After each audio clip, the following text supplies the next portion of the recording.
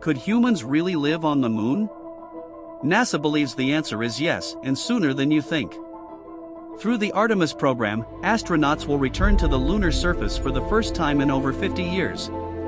The goal isn't just to visit, but to build the foundations of a long-term lunar base. Future habitats may be constructed using 3D printed structures made from lunar soil. Solar farms will generate power, while rovers search for ice hidden in shadowed craters. That ice can be turned into water, oxygen, and even rocket fuel. Living on the moon won't be easy, but humanity is closer than ever to making it real.